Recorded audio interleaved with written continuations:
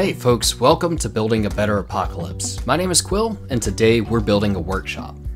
This is one of my recent designs, and while not the most amazing or intricate build, it's a project I've wanted to make for a while, and I like how it's turned out. It's a workshop, so of course we've got shelves, storage boxes, and crafting stations, but that's not all. Hidden above the doorway is a cozy nook that we'll be using as a bedroom, but it could also be set up as extra storage. On the side of the shop, separated from the outside world by chain link fence and some tarps, we have the garden/outdoor kitchen. May not be the best way to protect our crops, but damn if it doesn't look good. Lastly, littered around the base are various collections of junk ranging from tires and motors to construction mats and pallets. They don't add much in the way of protection, but that's okay. It's supposed to make it look more like an actual workshop, and I think the material stacks help pull that off. And just to be clear, everything shown here is available in Alpha 20. No mods are needed, but we will tap into the creative menu for things that can't be crafted, looted, or purchased. For those who aren't in the know, if you need to access the creative menu, press F1, then type CM and press enter. Afterwards, you'll be able to open the creative menu by pressing U, and if you click this symbol here, you'll toggle dev blocks on to open up even more possibilities. As a final note to anyone following along with the build, before each major section, I'll provide a list of everything we need to complete it. Don't worry about writing it all down though, because there is a full list of materials, decorations, and textures used available in the description. That should about cover us, so let's get started.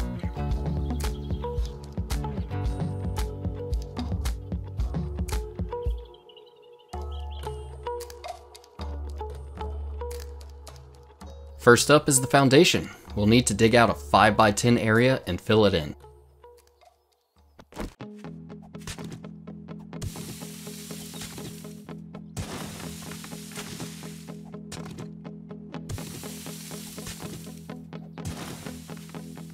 Although I'm using concrete shapes for this build, if you're following along and don't have access to them, no worries. This shed can be built with wood or cobblestone without suffering any structural issues. I just don't feel like having to upgrade blocks in between shots. Pick a side to call the front and then add a row of 5 sheet blocks along it.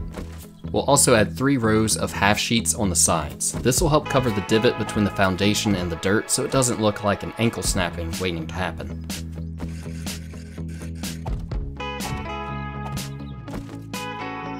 On the left side, 4th block from the back, we need to dig out a single space and add a cube block, then add a pillar 1 meter plate directly next to it.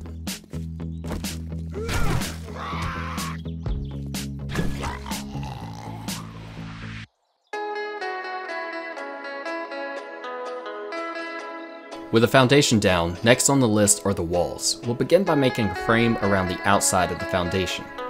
The frame needs to be 5 blocks high along the sides and back. We'll also want to leave a 2 block opening for our side door.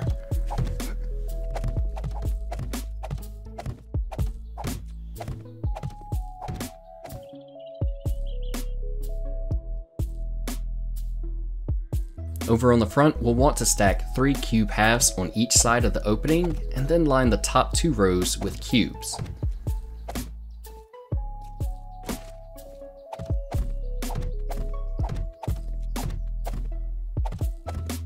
We're going to add a 6th row to our walls, except this one won't be a complete loop. Instead, we'll be leaving a 3 block gap on the front and back side to later turn into windows.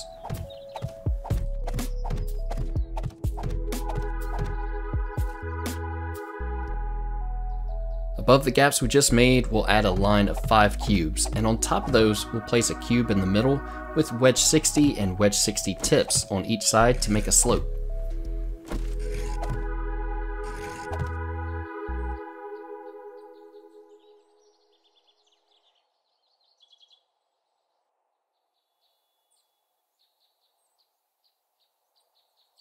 With the walls in place, we're left with an important decision.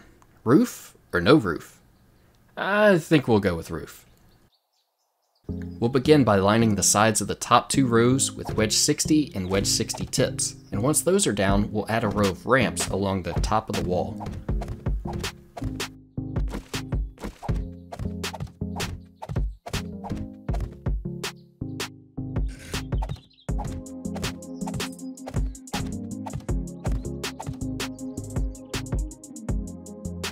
We'll connect the wedge 60 tips on the front of the shop to the back of the shop by using even more wedge 60 tips.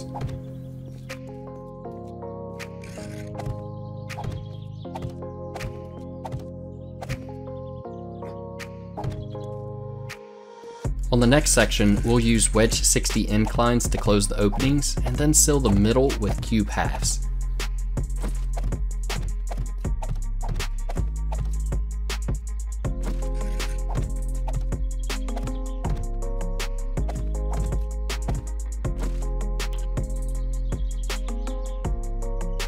Inside the shop, line the sides of the ceiling with ramps.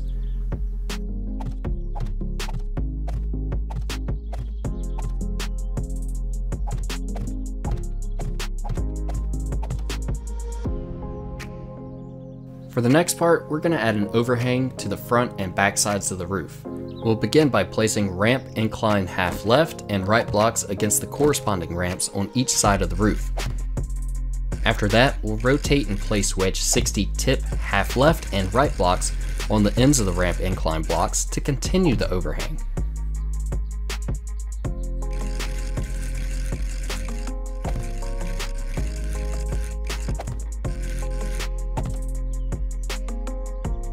Now we can place some wedge 60 incline half left and right blocks on the new ends and connect in the middle with a cube quarter.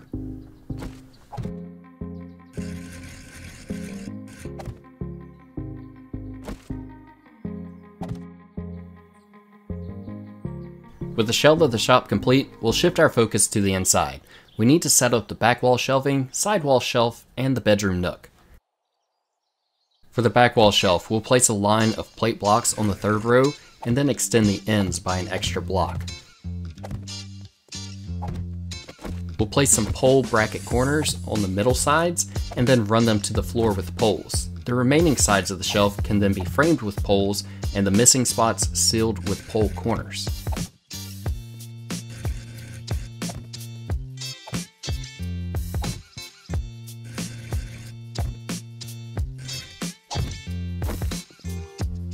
I want to add a second, smaller shelf to the side of the shop. To do so, we'll place 3 scaffolding planks along the second row of the wall, as close to the doorway as possible.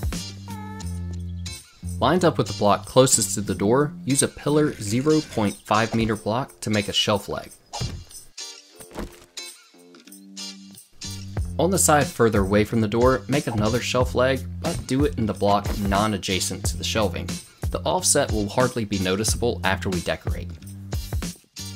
On the 4th row above the doorway, place 3 scaffolding plank supported blocks on each side, then connect them with scaffolding planks.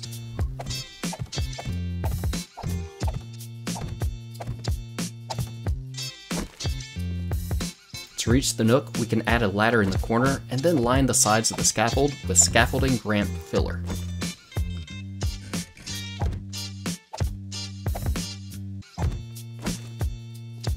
Shifting our focus to the outside, we're ready to build some framing on the doorway and windows and also add some plant shelves.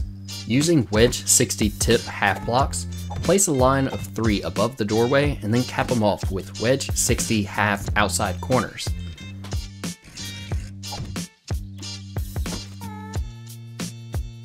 For the windows, we'll frame the space directly above and below the gaps using ramp incline filler on the top and wedge 60 tip half blocks on the bottom.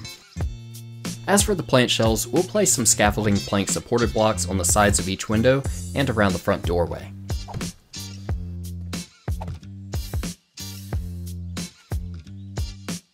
And with those done, we can move on to the final building portion, the garden. Starting at the front left corner of the shop, we'll measure a space of 9 blocks and make a 4-block tall pillar using poles on the outside corner. This can be repeated on the back side as well.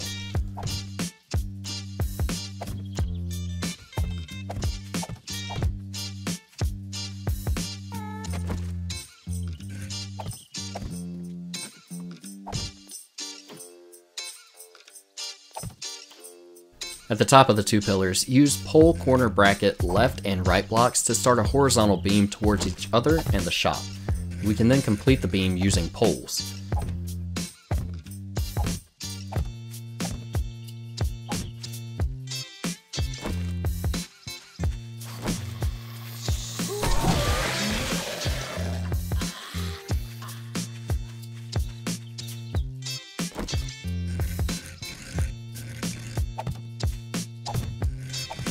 To close out the building portion, we'll place trellis squares all the way around the large opening between the beams.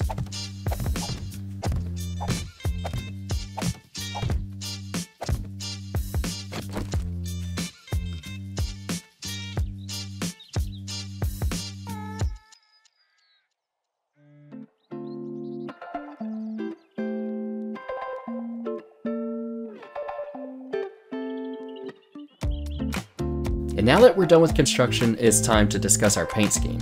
This build was meant to be a rustic workshop, so I wanted to reflect that by using a lot of wood textures and some neutral dark tones.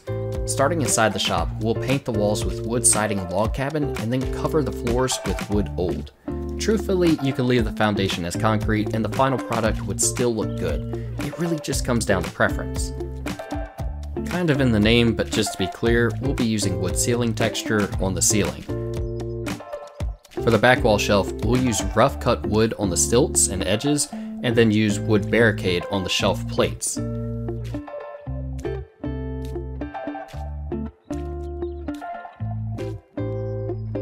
Slightly different, for the sidewall shelf, we'll want to use beer cooler side on the poles and plate edges, and follow up by using wood barricade on the plate centers.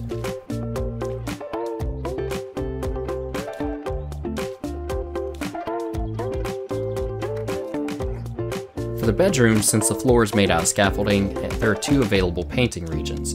I'm using plywood as the scaffolding center and wood barricade as the scaffold edge. Over on the outside, we'll use wood siding tan for the walls. Wood siding blue and green are also valid choices, but they just aren't what I wanted to use. For the roof, we'll use shingles asphalt to cover the top and wood ceiling on the bottom of any overhangs.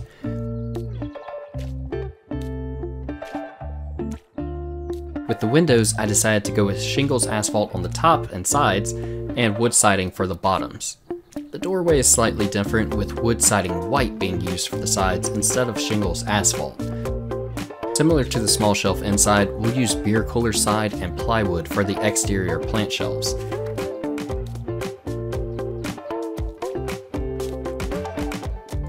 Finally, for the garden, we'll paint the entire structure with rough cut wood.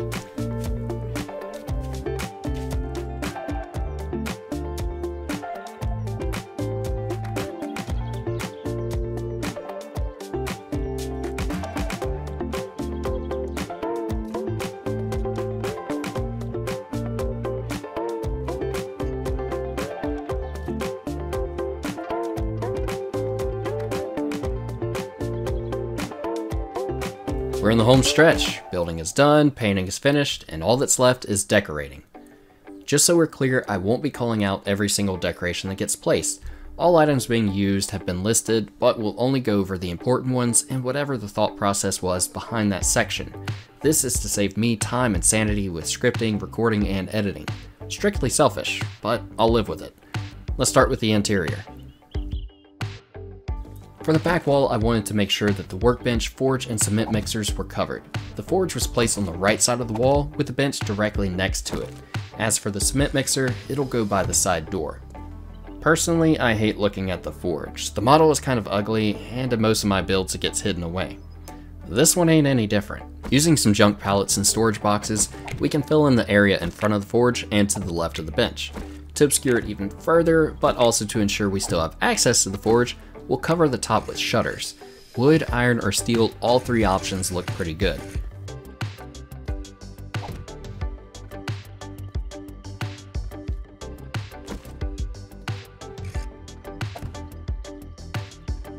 For the shelving above the bench, we could load it full of crates, but that would be pretty ugly. Instead, I put a stack of wood, some cardboard boxes, and other junk as filler, then added a few loot room crates so it looks good.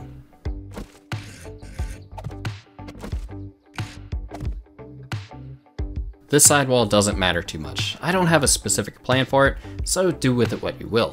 It could be set up as extra storage, or with another crafting station, or even with random junk like you see here.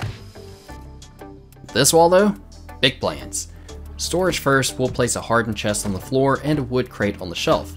Toss in some junk like firewood, a plant, maybe a pallet of stuff, and it looks pretty good, right? But what if I told you it could look better? Remember how we offset one of the legs for this shelf? Well, because we did that, we can now do this. Boom.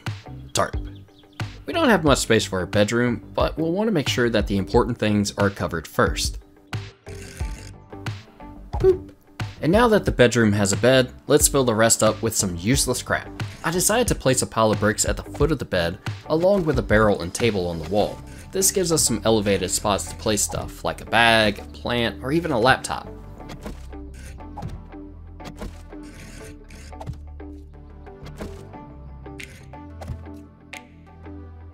See this big opening behind me? This is what we would call a hazard. We need a wall, but also not quite a wall. Using fence tarp falling left blue and right blue, we can balance these on the scaffolding fillers from earlier. We can also use curtains as a makeshift door. Obviously it won't open and close, but by adding a pillar 0.25 meter on the side, it'll look like a rod the curtain would slide on.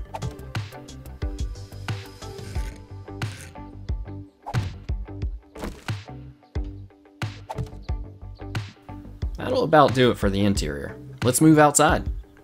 For the entryway, I wanted to go with a large set of double doors, but I also don't want to use garage doors. After playing around with it for a bit, I think we've got a decent solution.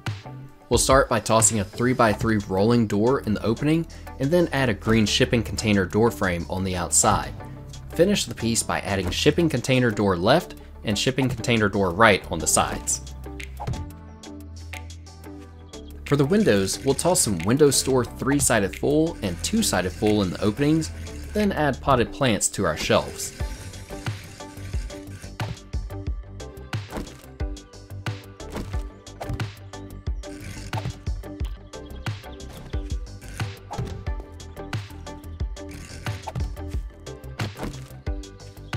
On the side of the shop, I started adding piles of tires, junk, and other random stuff.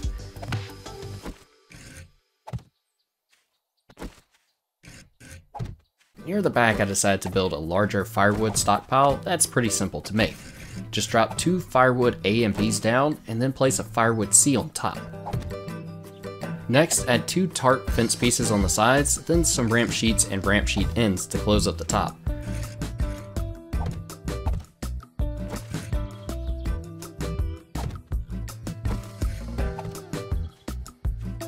Afterwards, frame it with some pillar 0.25 meter blocks, and then you can close it in with a chain link door on the back.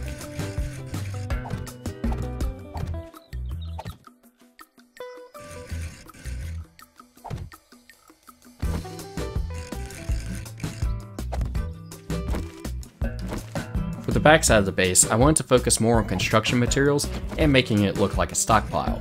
After placing a dumpster, I added a drywall stack, along with wood and metal pipe stacks. From there, it's a matter of sprinkling in some pallets of junk and maybe some non-explosive barrels.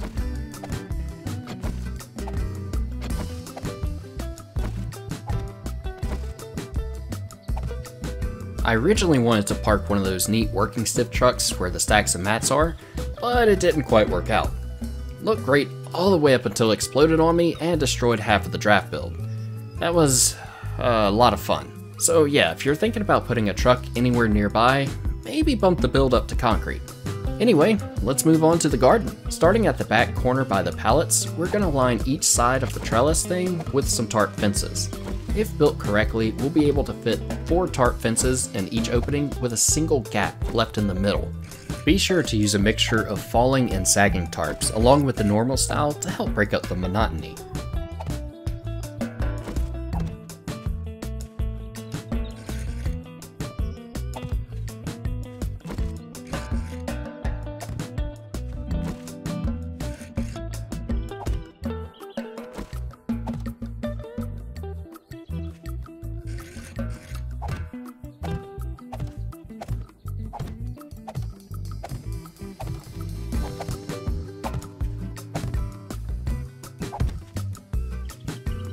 Drop a chain link fence on the back and side gaps we left, and then place some doors on the front gap and shop side.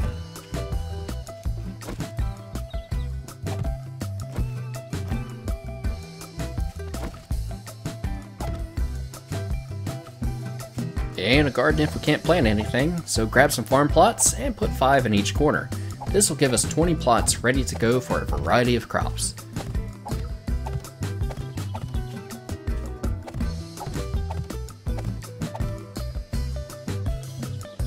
Since they're the only stations we're missing, we'll add a campfire in the middle and a chemistry bench on one side of the garden. We'll then fill in the other gap with some storage or a barrel.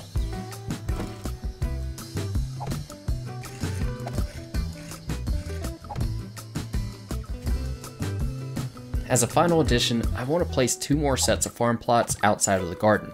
They'll be for taller crops like corn or maybe some flowers to make paint. Of course, we'll want to add some extra potted plants on the sides for constant greenery. And that's it! The build is complete and ready to use. This project was a lot of fun to make. For a while I've wanted to build something that would work as an all-in-one early game base, and I think we succeeded. We've got a nice workshop for our crafting, a bedroom nook to catch some Z's, and a garden to kick back and relax in. All in all, I'm very pleased with how this turned out. If you enjoyed this build, and if this is the kind of stuff that piques your interest, consider leaving a like or subscribing. It helps to grow the channel and lets me know I'm doing something right.